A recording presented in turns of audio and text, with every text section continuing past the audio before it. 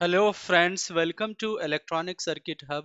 So today we are going to understand about the design of instrumentation amplifier with the gain 50. So we'll understand how you're going to design the instrumentation amplifier by using LTSpice and how you're going to simulate the instrumentation amplifier with the gain 50 and the frequency 20 megahertz. So you can join our hardware design online training course, and the new batch registration is open starting from Feb 15 to May 25. A form link is given in description, and you can also reach out to us via email and the WhatsApp. Circuit flow of this instrumentation amplifier, and later I'm gonna run the simulation and we'll see the waveforms. Okay, so if you look at the V1 and V2 are the supply of instrumentation amplifier. That means V1 is 15 volt. If you right click on here, it's a 15 volt. V2 is minus 15 volt, and we are using V1 and V2 to give the supply to our instrumentation amplifier or op amp, right? So U3, U1 and U2. U1, U2, U3 are the op amps we are using for instrumentation amplifier. And if you look at now the input side, okay, so input side, the U1, the positive terminal of U1, that is non-inverting terminal of U1, is connected to the source V4. And if I right click on source V4, so it is amplitude is 1, and the frequency is 2 megahertz, right?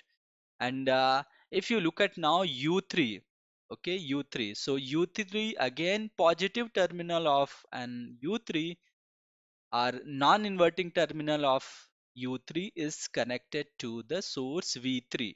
And if I right click on source V3, so it is 10 millivolt, and the frequency for V3 is 20 megahertz.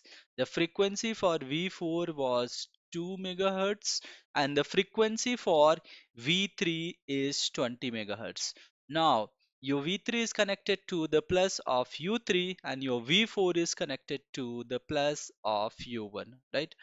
So your minus terminal here, minus of U1 or inverting terminal of an operational amplifier U1 is connected to R7 with resistance of 250, and also the feedback component R5, okay, and the R5 is connected at the output.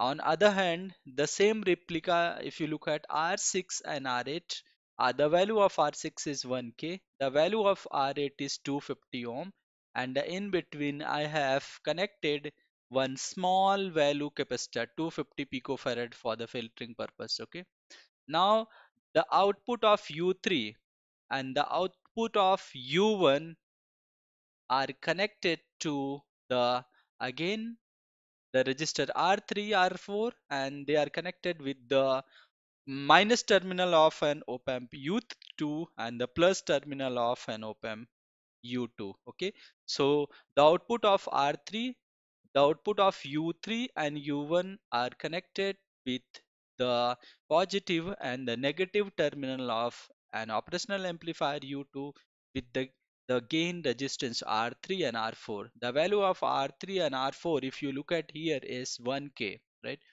And now this U2 operational amplifier, if you look at now, it is connected with the feedback component R1, and finally we have the output. Okay, so the gain of the entire instrumentation amplifier entire system here is 50. Okay, how gonna be 50? Let us understand.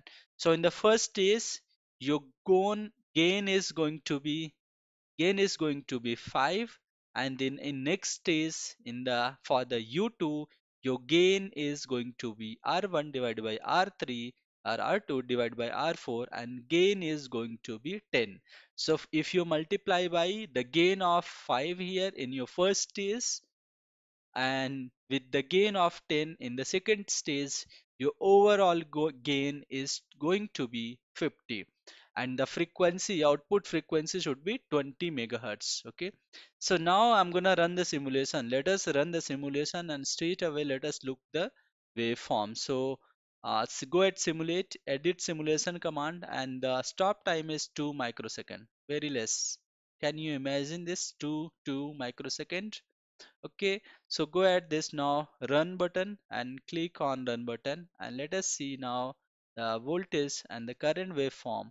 So let us first see the supply V1 and V2. Okay, so supply V1 is how much? You can see minus 15 volt, and the supply V2 is minus 15 volt, and V1 is gonna be plus 15 volt. Can you see? So this is your V2 and this is your V1. So your V1 and V2 is going to be plus minus 15 volt, that we clearly see in the simulation. Okay. What is the voltage at plus terminal? Let me right click on it. So voltage at plus terminal is 1 volt peak. That means 2 volt peak to peak. Okay. With the frequency of 2 megahertz. What is the voltage at the I in minus terminal? The voltage at I in minus terminal is more or less same. If you look at, they are overlapping each other, but since the voltage at I in plus is V4 and the voltage at I here I in minus is V3 plus V4, and so the value of V4 is 1 volt and the value of V3 is only 10 millivolt. If you look at here, the value of V3 is only 10 millivolt. That is why you are not getting the difference here. You are not getting the difference. Okay.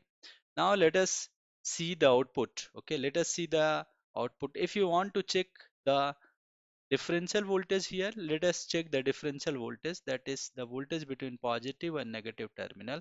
And if you look at now the differential voltage, the voltage between positive and negative terminal, it is only 10 millivolt. Okay, so this is your differential voltage between positive and negative terminal, which is only 10 millivolt. And now let us go back again and let us see the voltage at this point, single-ended voltage. So voltage at the output of U3 looks like this. The voltage at now the output of U2, let's look like the output of U2, it looks like this. So more or less they are overlapping.